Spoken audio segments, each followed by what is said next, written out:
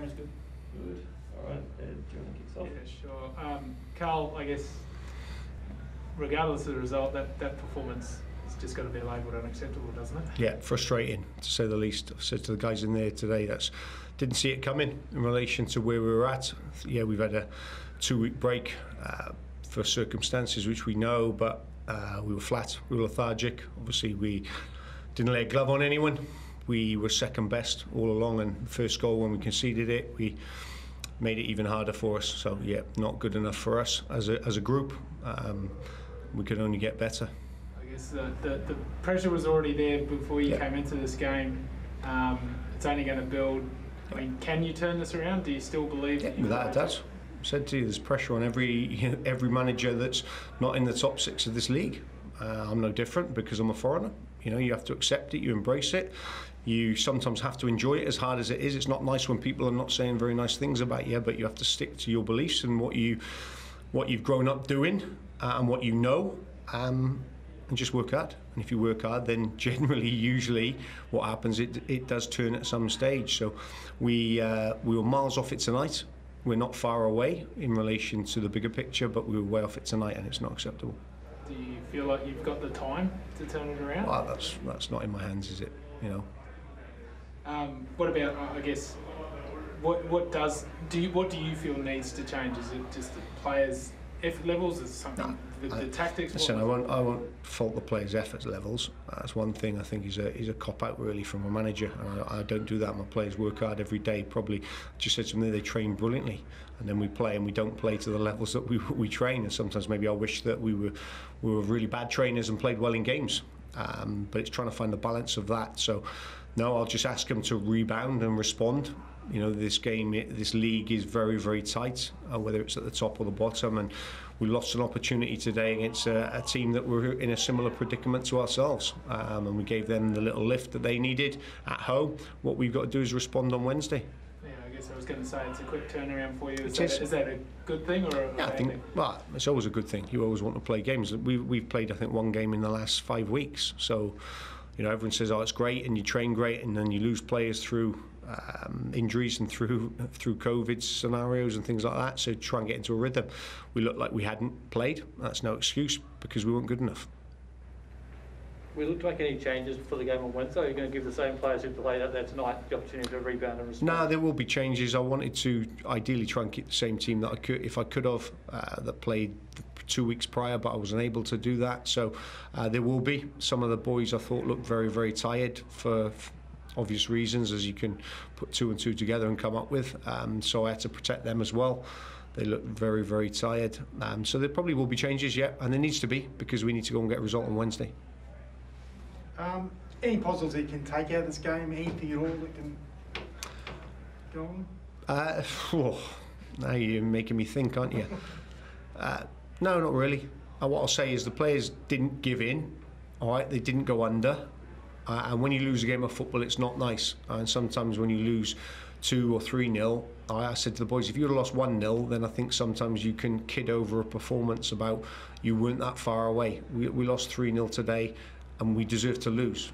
You know, why that is, I've got to find out the solution to that, but that's not acceptable for us, that's not acceptable for my players, that's not acceptable from me. I'll analyse it, they'll analyse it, but we'll get back to work and we'll go even harder on Wednesday, because one result changes everything, as Brisbane have found out today. I'm sure a couple of days ago, you know, when they lost the game, they didn't feel great, and now they feel great, and they're celebrating out there. So, you know, it's football.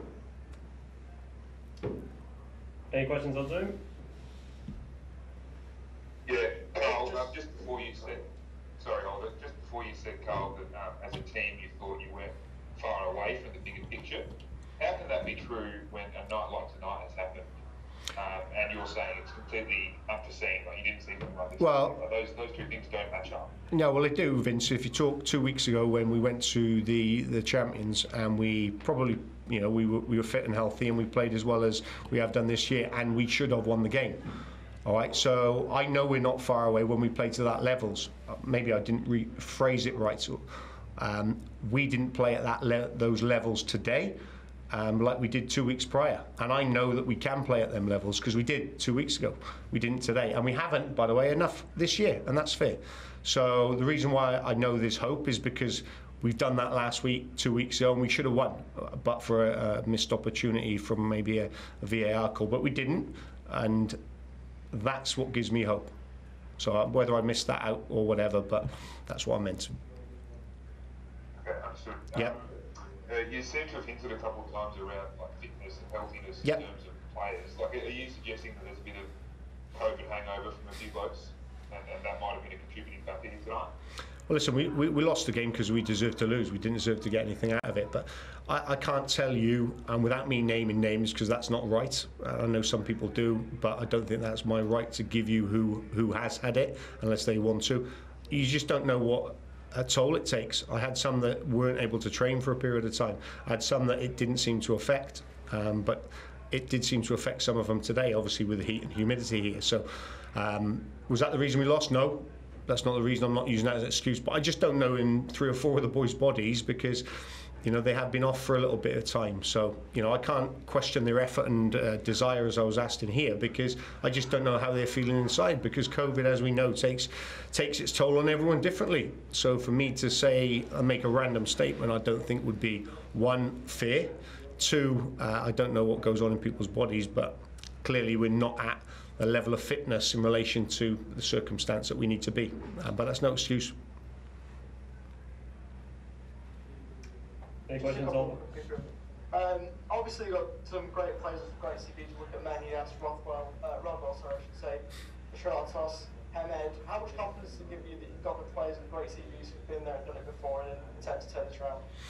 Well, that's a good thing now in that locker room. I've spoke to them, and you've got players, the senior players. We've got a lot of talented young players, as I keep saying, as most A-League teams have, and that's good. You know, you want to see the young ones progress, but the young ones go with the flow. Really, they don't know what is ahead of them in their futures. The older ones do. They've been in good teams, they've been in difficult teams, they've been in bad teams, they've been in teams, they've been out of teams. So you have to lean on their experience. You know, yes, we've lost Rhys Williams last week to a really tough injury, who was the captain of our team, and we've had to now lead by collective. So I've asked those boys to step up a little bit. Tonight wasn't our night, but it's important that you have people who've got the experience of them players you named, because they've been there, they've done it, they understand that it is a game, they understand what they need to do to try and get themselves out a little bit of a hole, and we're in a little bit of a hole at the moment, and there's no shying away from it. You can't hide and blame. You know, that's not the culture that we try and create or gets you anywhere. So the senior players are very important. Obviously, look at Tom Hamed, one of the names that was mentioned. You tried to create something in the box tonight in the 6-yard area and was unable to do so. How frustrating was it that you were unable to aid him and get the ball to his feet so he could create any chances? Yeah, no, very frustrating for Toma as well as us. And the balance of the team today, we tried to play away with the 2 wider players, Dimmy rolling in and Rami staying out to try and get crosses in the box for Toma. But it can't just be Toma that's in the box. It needs to be the midfield players. It needs to be Jack. It needs to be Keanu and Stevie. That's where they got the goals from, I think, last week, 2 weeks ago. So he was isolated at times. We had a lot of ball in the 2/3 of the field, which we always do. But we went back to being passive in the final third, which is not going to score you goals. So he'll be frustrated. I'm frustrated for him, but he put a very, very hard shift in as well. Carl, a lot of the things you've said in this presser, you've said before. One of the fans have heard a lot of what you said before. Why should they have any faith that things are going to be different this time around? Just because if you don't believe, then you give in. And the one thing I won't do, Vince, is give in. I think you know me, I'm a pretty straight shooter, I'll tell you as it is. And today we weren't at the races. But, I'm not going to give in. You don't give in. Players don't give in. If players, I've said to them, if they don't feel like they can contribute and win games of football, then come and see me. It's no problem. I've got players that are not in the squad. I've got players that are at the moment are injured, that are desperate to get, young players that are desperately trying to get game minutes. I'll play them, no problem whatsoever as well. So what gives me hope is that I believe in them. What gives the Wanderers fans hope is, there's 2 ways you go when you're going through a difficult period at a football club. You either blame, and that's fine, or you just roll your sleeves up. And I say that internally as well as externally. I can't change their mind just on a press conference by talking or trying to spin them a line. I'm not going to do that. what I'll do is I'll let actions speak louder than words. So I'm going to have to get back to the drawing board, focus on training tomorrow and Monday, and try and win games on Wednesday and Saturday. That's all I can do. And then suddenly maybe you can change the narrative.